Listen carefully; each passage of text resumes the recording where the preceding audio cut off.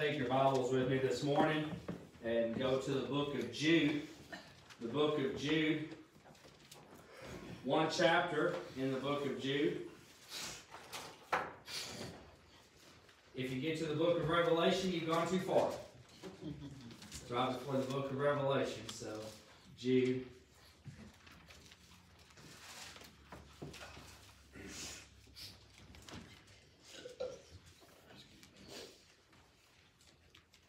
Jude, the servant of Jesus Christ, and brother of James, to them that are sanctified by God the Father, and preserved in Jesus Christ, and called. Mercy unto you, and peace, and love be multiplied. Beloved, when I gave all diligence to write unto you of the common salvation, it was needful for me to write unto you, and exhort you, that ye should earnestly contend for the faith, which was once delivered unto the saints. For there are certain men crept in unawares, who were before of old ordained to this condemnation, ungodly men, turning the grace of our God into lasciviousness, and denying the only Lord God, and our Lord Jesus Christ. I will therefore put you in remembrance, though ye once knew this, how that the Lord, having saved the people out of the land of Egypt, afterward destroyed them that believed not. And the angels which kept not their first estate, but left their own habitation, he hath reserved in everlasting chains under darkness unto the judgment of the great day. Even as Sodom and Gomorrah, and the cities about them in like manner, giving themselves over to fornication, and going after strange flesh, are set forth for an example, suffering the vengeance of eternal fire. Likewise also these filthy dreamers defile the flesh, despise dominions, and speak evil of dignities. Yet Michael the archangel, when contending with the devil, he disputed about the body of Moses, durst not bring against him a railing accusation, but said, The Lord rebuke thee. But these speak evil of those things which they know not, but what they know naturally, as brute beasts. In those things they corrupt themselves. Woe unto them, for they have gone in the way of Cain, and have ran greedily after the error of Balaam for reward, and perished in the gainsaying of Korah.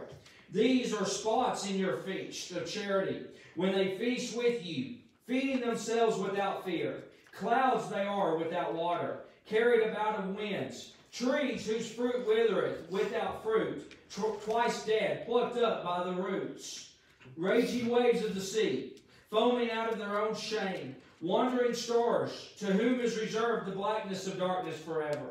And Enoch also, the seventh from Adam, prophesied of these, saying, Behold, the Lord cometh with 10,000s of his saints, to execute judgment upon all, and to convince all that are ungodly among them of all their ungodly deeds which they have ungodly committed, and of all their hard speeches which ungodly sinners have spoken against him. These are murmurers, complainers, walking after their own lust, and their mouth speaketh great swelling words, having men's persons in admiration because of advantage. But, beloved, remember ye the words which were spoken before of the apostles of our Lord Jesus Christ, how that they told you there should be mockers in the last time, who should walk after their own ungodly lust. These be they who separate themselves, sensual, having not the Spirit.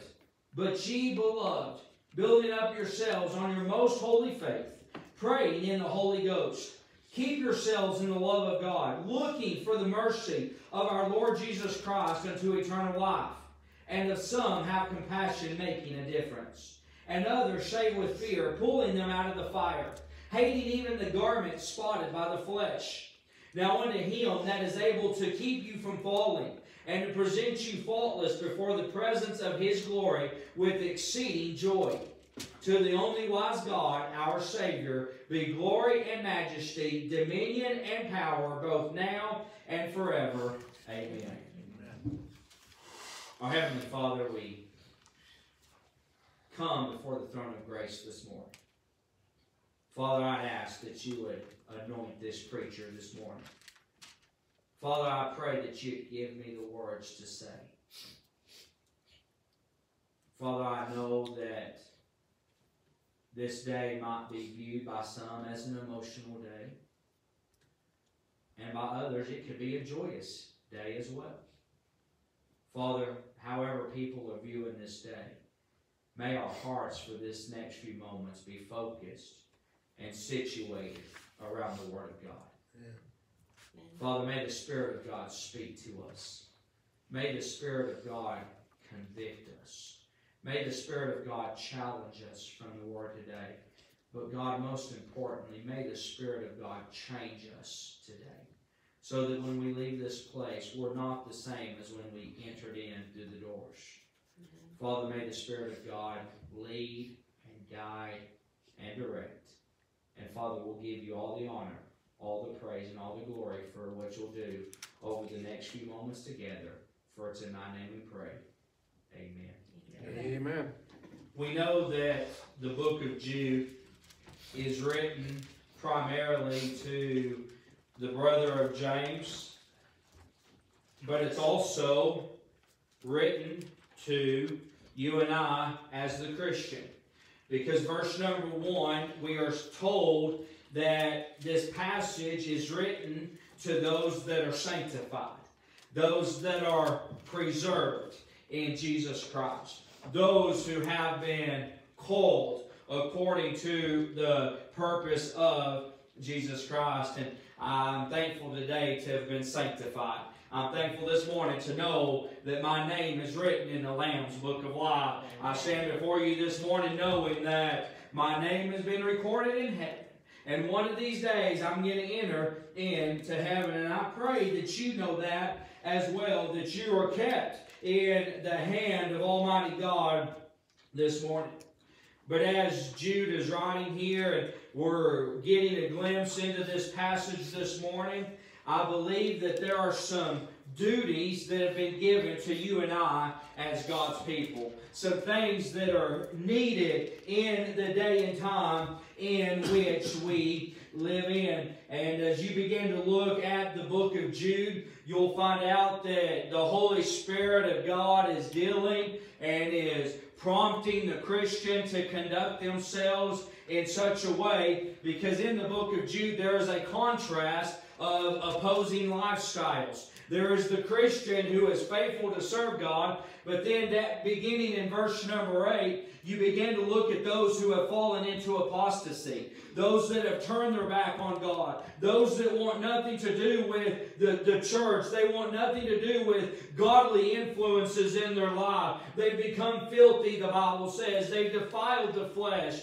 They despise dominion. They speak evil of dignities. They are following after the god of this world. They're following after Satan himself. I'm tired of seeing Satan destroy Christians. I'm tired of seeing Satan destroy churches. I'm tired of seeing Satan destroy our nation. I'm just tired of seeing Satan destroy homes. I'm tired of seeing Satan win the victory when the victory has been given to the Christian. When the victory has been given to God. I'm sick and tired of seeing Christians giving in to the devil. Amen.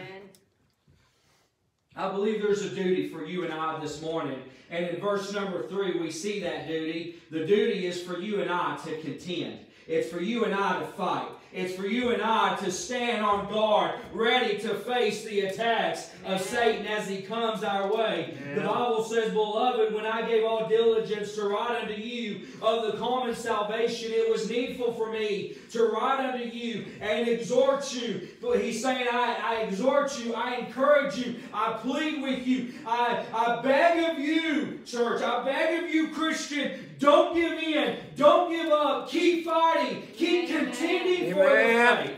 Keep fighting for what you believe in. As we know what we believe in today from the Word of God, and I'm not going to give up. Let's keep fighting for what we believe in. Amen. We need to fight for what we believe in. Fight for what's true today. Amen. The Apostle Paul said this in 1 Timothy chapter number 6, verse number 12, as he's closing out his life. He's writing to Timothy, that young man in the ministry that the Apostle Paul had personally invested time in. He says, Timothy, he says, I've looked back over my life. I realize that I've made some mistakes, but here's something that I've done, and I encourage you, Timothy, to keep doing the same thing. He says, fight the good fight of faith. Amen. Lay hold on eternal life, whereunto thou art also called, and hast professed a good profession before many witnesses. Amen. Fight for what you believe in. Fight for the faith of God. Oh, I'm reminded today that you and I are in a spiritual war. We're in a spiritual battle. The battle's not with flesh and blood, but it's against the principalities of this old world. It's against Satan himself. It's against those angels that fell with him that we saw in verse number 6 of Jude, where Jude says, and the angels which kept not their first estate. Hey, the angels were created for God. They were created to worship Him, but they failed in doing that very thing. And oftentimes we look at our lives and think, well, I could never turn my back on God. Hey, the angels who were created by God to worship Him did that very thing. And if they can do it, then I can attest that I can fall too. And that you could fall prey to that very thing of turning our back on God, giving in and not fighting. But he said they left their first estate. They left their own habitations, and He hath preserved in everlasting chains under darkness unto the judgment of the great day. Oh, I'm reminded today that we're in a spiritual battle. Over in the book of Philippians, the Bible tells us to stand with the armor of God on. You know, when I look at the armor of God, you begin to examine every piece of armor. You notice what is not covered is your back. You know why that is? It's because God doesn't intend for us to duck tail, turn, and run. Amen. He wants us to keep going forward.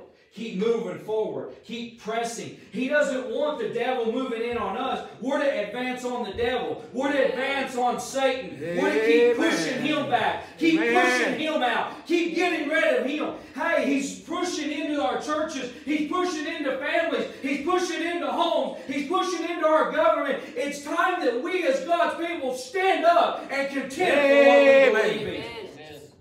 I still believe in this old book. I still believe that God's way is the correct way. And I will not compromise that. And I want to contend. I want to fight for the faith. Amen. Paul says, fight the good fight. Hey, it's a good fight. The spiritual fight is a good fight. Amen. That we're involved in. Amen. We don't have to get discouraged. We don't have to get beat down by the fight. You may say, well, preacher, I've lost some battles. That's okay. So have I. But ultimately, when I look back at the end of the book, I know who wins. Amen. I may have lost a battle, but I know who wins the war. Amen. I know who has the victory. And it's Jesus Christ is going to one of these days pronounce judgment upon Satan, and He's going to say, depart from me, you worker of iniquity. Amen, amen. For I never knew you. Amen. Oh, what a day that's going to be. As Satan is cast into the lake of fire for all of eternity. Oh, contend for the faith. Paul continues to Timothy in 2 Timothy chapter 4, verse number 7. He says this, I have fought a good fight. I have finished my course. I have kept the faith. I fought a good fight. I have finished my course. I have kept the faith. Let me ask you, Christian. If your life was to end right now, what would people say about your Christian life? What would be said of you? Could a preacher stand behind your casket and say, oh, so-and-so, they fought the Christian life. They fought a good fight. They kept the faith. They didn't give in. They didn't give up. Oh, they kept serving God. They kept living for God. They contended for the faith. They contended for what they believe in. There are things worth fighting for today. I'm reminded that fighting for my faith is a good thing. But there's another thing that I'm not going to quit fighting for, and that's my family. Amen. This passage says here, contend for the faith. Fight for the faith. But I'm reminded in the day and time in which we live in, there's one thing that I think Satan is attacking more so than anything, and that's the family unit. Amen. Right. That's right. He's trying to destroy the family. He's trying to get the family out of whack. Kids are at odds with parents. Parents at odds with kids. Mom and dad at odds with one another. Siblings at odds with one another. Trying to destroy the family unit. Yeah. Let me just ask it this way. Any of you have family members that you don't talk to? Because they won't talk to you? I've got a brother-in-law who I haven't talked to in 2 years. I last saw him at my father-in-law's funeral. And now, when I try to call him, I get this message. I don't know if I'm blocked. I don't know what is going on. But I get this message on his voicemail that says this. It doesn't ring. It just goes straight to a voicemail, and it says the number you are trying to contact is not accepting calls from you at this moment. I don't know what I've done. Don't know what we've done. But what I do know is I'm tired of seeing families destroyed. Amen. I'm tired of seeing marriages torn apart. Even as a Christian, there are times that we've gone through some heartaches.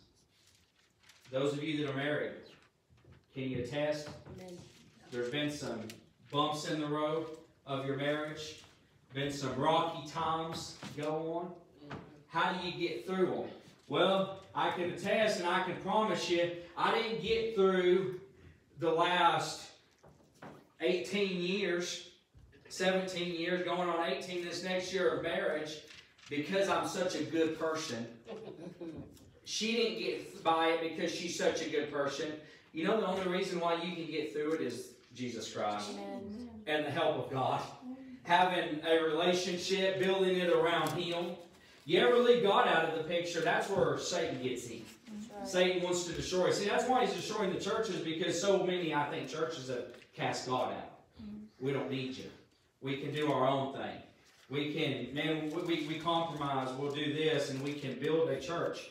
I don't want to build a church for the sake of numbers. Amen. I want a church that's solid. Amen. Fight the good fight Amen. of faith. Amen. Contend for the faith. It's worth fighting for, Christian. Don't give in. Don't give up. Don't say that there's no use. Keep fighting. Fight for your faith. Fight for your family. And when I think about that fighting for the family, I'm talking on a couple of different levels here. Because I think you ought to fight for your church family as well. Amen. And prevent, making sure that nothing ungodly would come in. Nothing wrong would come in. Notice what is said here, though, that there are times when those would come in. Look at verse number 4 of Jude.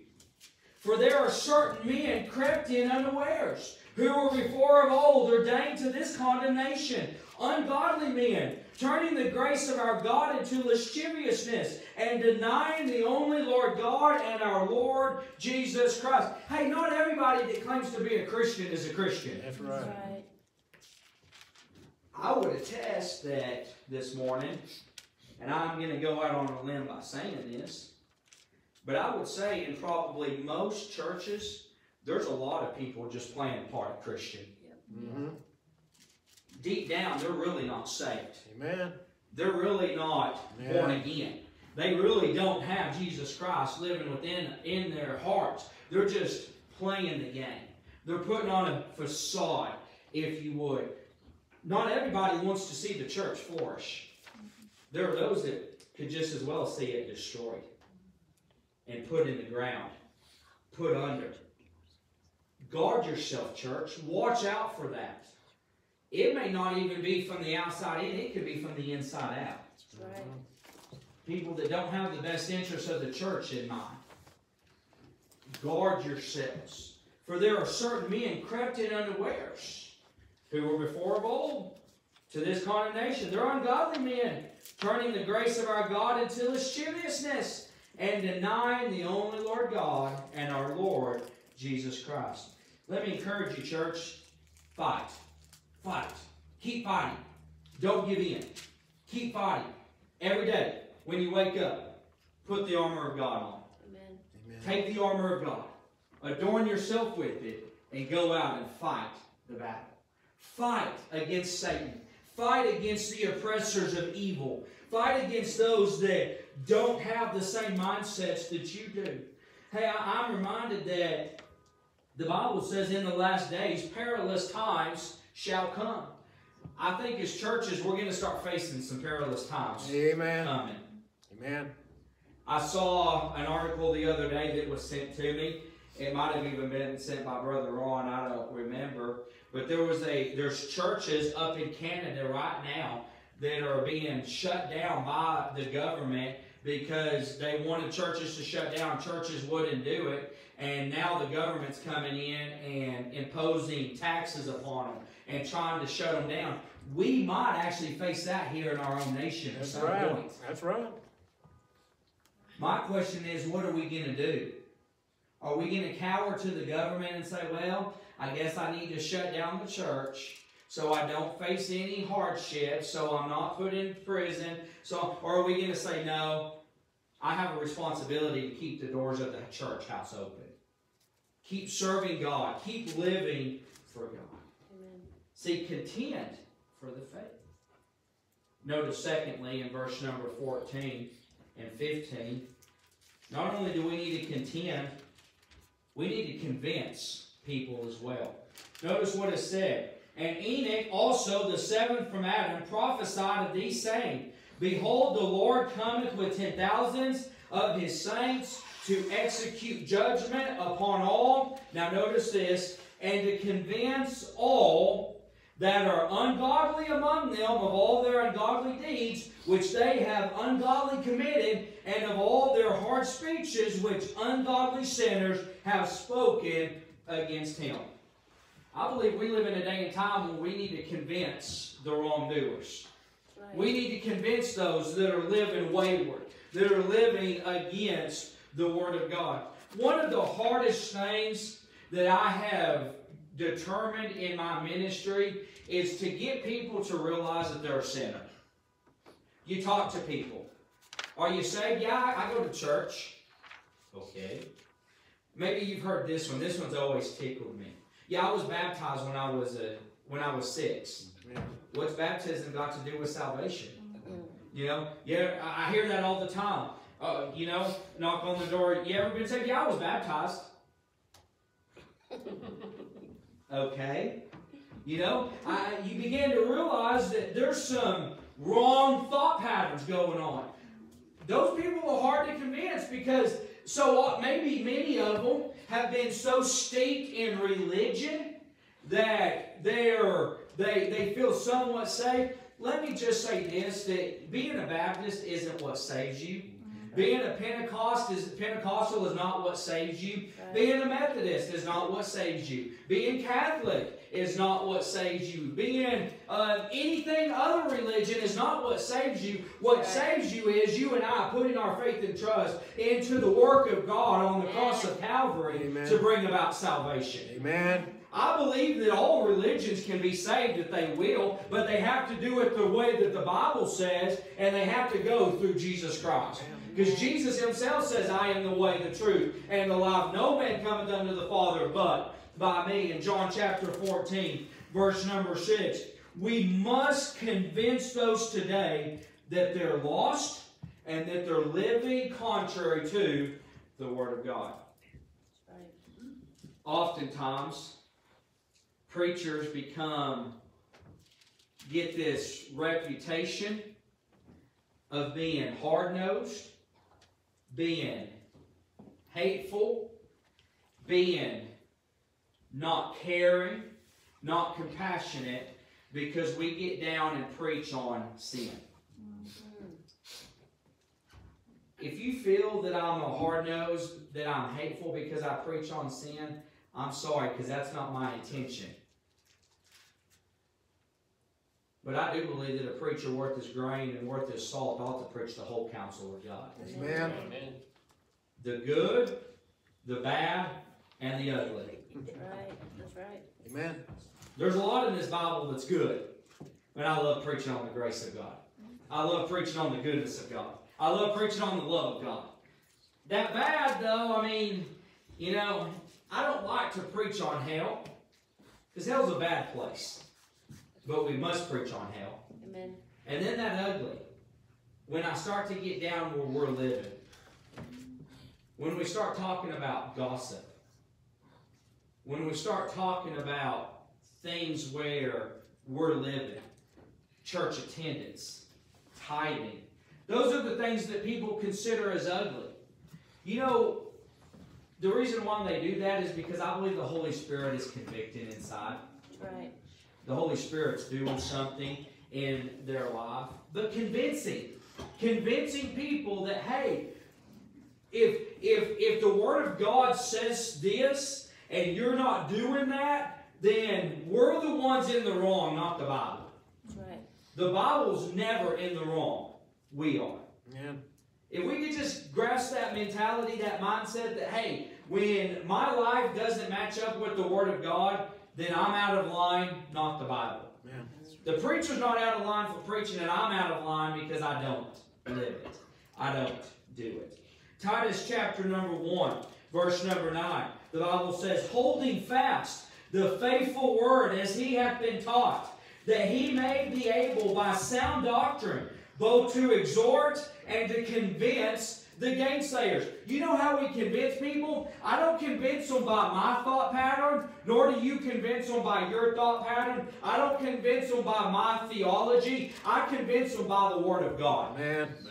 This is the sound doctrine. Amen. This is truth. This is right. And so as long as I will take people, you will take people back to this book. When somebody tells you, oh, I'm a good person, you take them to Romans 3:23 where the Bible says, for all have sinned and come short of the glory of God. Romans chapter 3 verse number 10 tells us, there is none that doeth good, no, not one. Not one of us are good. Well, we cannot. We're not good enough to earn our way into heaven. Oh, I grew up in a preacher's home. I've grown up in church my whole life. But that doesn't make me a good person. That's right. I was just as much a sinner, even growing up in a preacher's home, as if I would have not grown up in a preacher's home.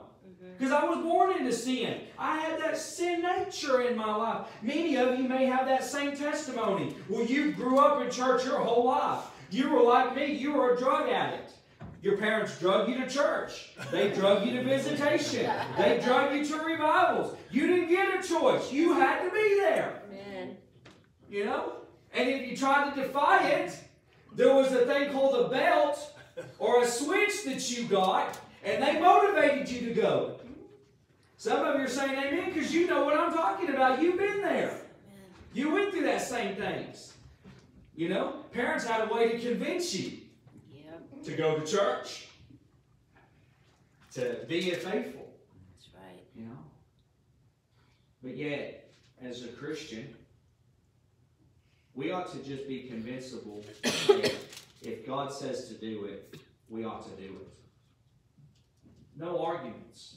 Convince the gainsayer. 2 Timothy 4:2 says this, preach the word. Be instant in season, out of season.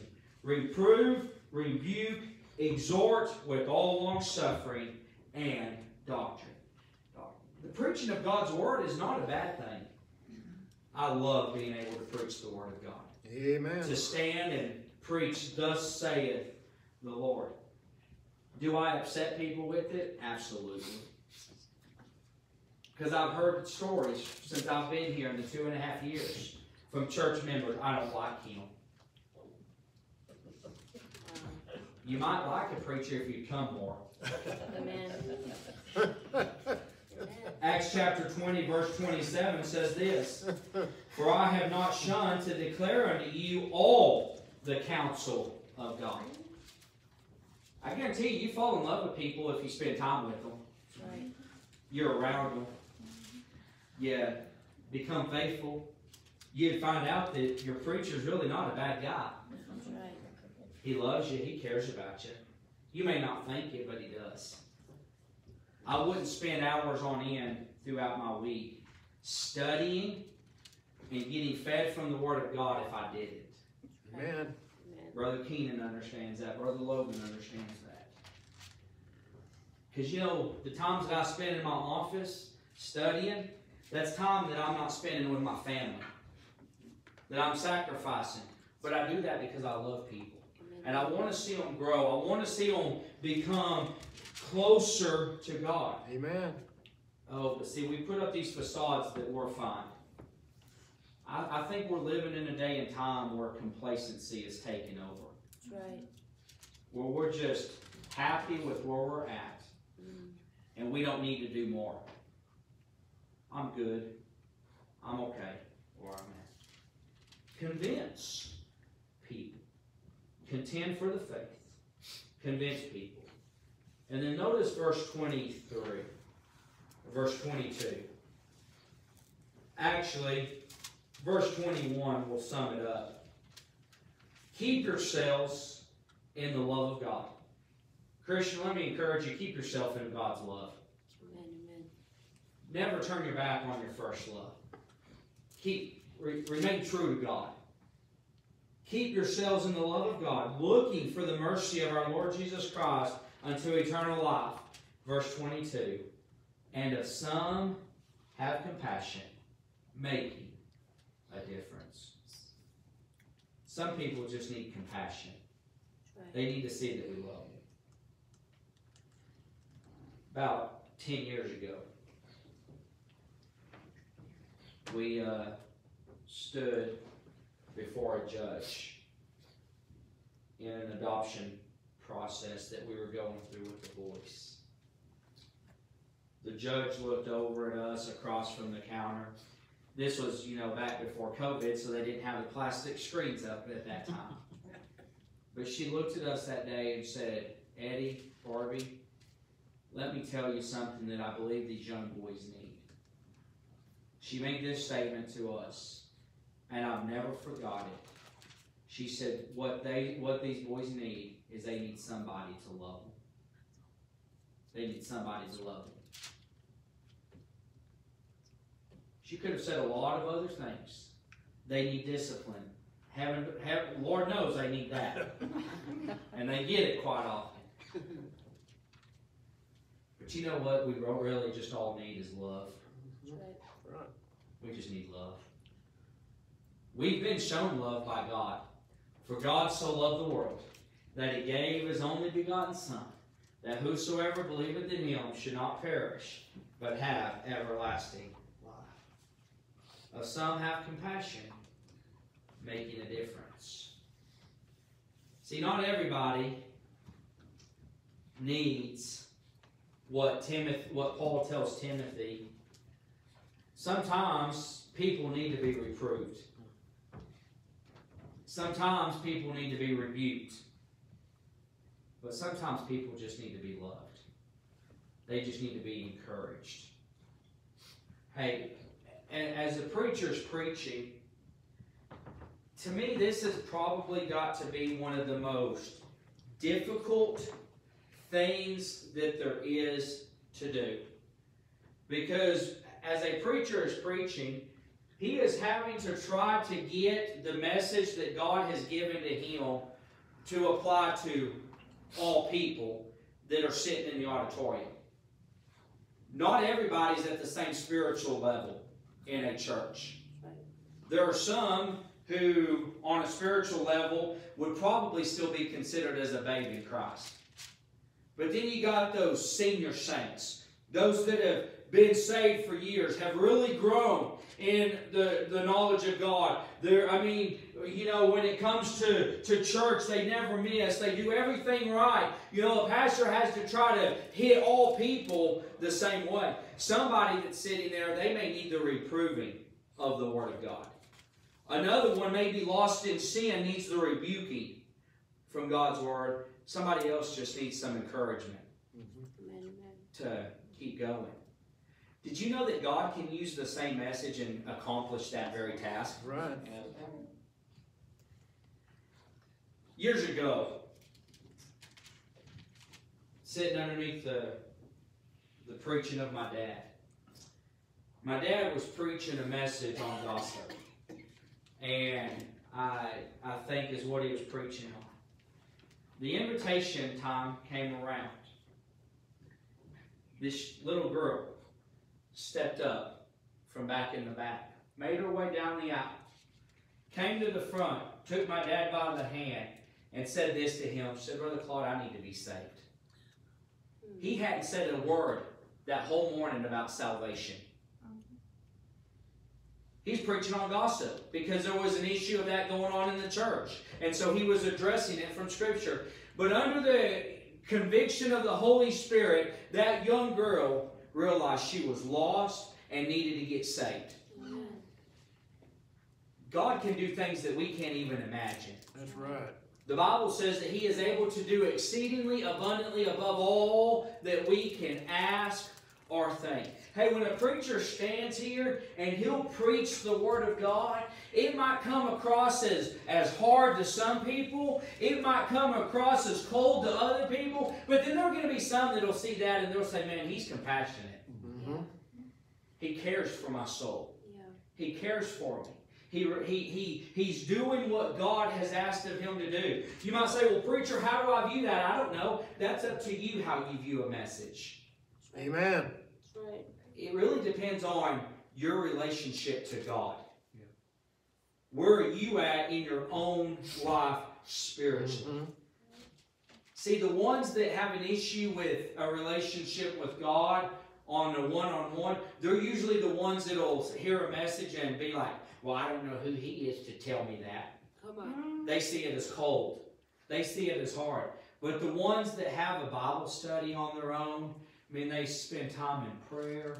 They love the church. They love God. They want to make sure that they're living right. Those are usually the ones that when they sit through the same message, they're like, "Man, preacher, thank you for giving us that." Amen. Amen. I'll get standing back there at the door from time to time, and some people will walk out, and they'll just give me a holy grunt. "Good to see you today." You know how they felt. And then others will be like, "Preacher, that's the best message I've ever heard. You apparently weren't listening very well." You know? Different people. But see, the Holy Spirit is able to take and motivate and mold a message so that it can accomplish what He wants it to accomplish. God Himself says that His Word, as it goes forth, will not return void unto Him, but will accomplish that which He desires for it to accomplish. Hey, I can tell by seeing some of your faces today that you're under the impression of the coldness and the callousness to the preaching of the Word of God. Some of you, though, you've got a smile on your face, and you know what I'm telling you is the truth this morning. Amen. Paul said this, "Am I therefore become your enemy because I tell you the truth?" Hey, we just need more preachers to just stand up and preach it like it is. Amen. That's right. Preach the Word of God. Reprove, rebuke, and exhort with all long-suffering. Being compassionate. 1 Peter 3:8 says this, "Finally, be ye all of one mind, having compassion one of another, love as brethren, be pitiful, be courteous." Be of one mind. Be of one mind. That's where the issue lies. That's what's hard to do, is to get a bunch of different people to be of one mind. You know how we can do that? Through God. Philippians tells it this way, "Let this mind be in you, which was also in Christ Jesus." You want to be of one mind? Look at the mind of God. That's right. Look at the mind of Jesus Christ from Scripture. And then let this mind be in you. Christian, you have a duty this year. You have a duty today. Contend for the faith. Fight for the faith. Fight for your family. Amen. Fight for your personal family. Fight for the church family. Guard it. Make sure nothing comes in to destroy the family of God. Convince the gainsayer. Convince the wrongdoer. Convince the wayward that they're wayward. Get them to realize that they're wayward, and then invite them to come back. I'm so grateful this morning that we serve a God who is a God of a second chance, Amen. and the third chance, Amen. and the fourth chance, and the fifth chance, and the sixth chance, and seventh, and however long He desires to allow chances to go on, that's what He does. The Bible says that the just man falleth 7 times, but riseth again. Amen. Amen. Amen. You ever fallen in life? Stumbled, fell? Yeah. Spiritually speaking, just get up, dust yourself off, and keep going. Keep serving God. Ask God to forgive you, and just keep moving forward. Convince those. And then just simply, and of some, have compassion, making a difference. Our Heavenly Father, we come before you this morning. Father, I pray that you would take this message, that, Father, you would impact hearts with it today. Father, I pray that the Spirit of God would move through this church. Father, as they begin the processes of seeking a new pastor to stand behind this pulpit, I ask, God, that you would unite them together. Father, keep at bay those that would want to destroy the church, those that would want to bring problems within the church. Father, just allow there to be unity. Allow there to be cohesiveness as they move forward for the cause of our Lord and Savior, Jesus Christ. Father, we love you. We're grateful for all that you do. Bless now in this invitation time, for it's in thy name we pray.